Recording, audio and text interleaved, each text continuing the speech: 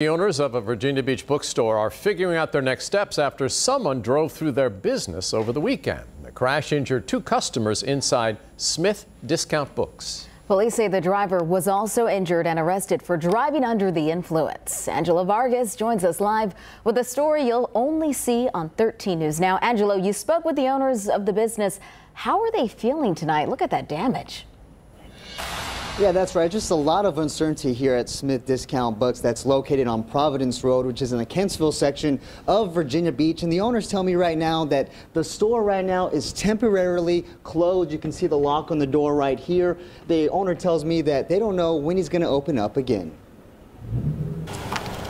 Everybody loves books. I mean, there's all kinds of books. Books take you to all kinds of places. For the past 35 years, Barry Smith has owned Smith Discount Books. On Friday around 7:45, someone crashed into the store. Books went flying everywhere. Smith says it happened in an instant. Our employee was sitting behind the counter and a car came barreling through the front door. And everything, the soda cooler got knocked over, all the sodas went everywhere and fell on someone. Another girl got pinned up against the bookcase. Virginia Beach police say the crash injured two people inside the store, and investigators charged the driver with driving under the influence. Well, we're very sad that people got hurt. That's our main concern. The second worry is if he will be able to reopen the store. He says the closure will affect his business.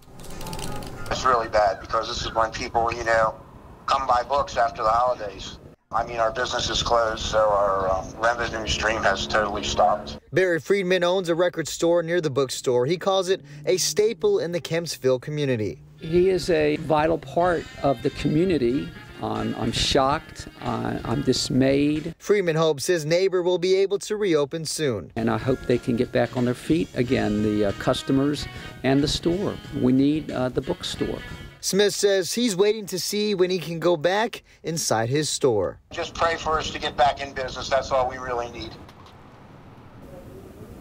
Yeah, Smith says he plans to come back to the store tomorrow to see the mess he can clean up inside this building.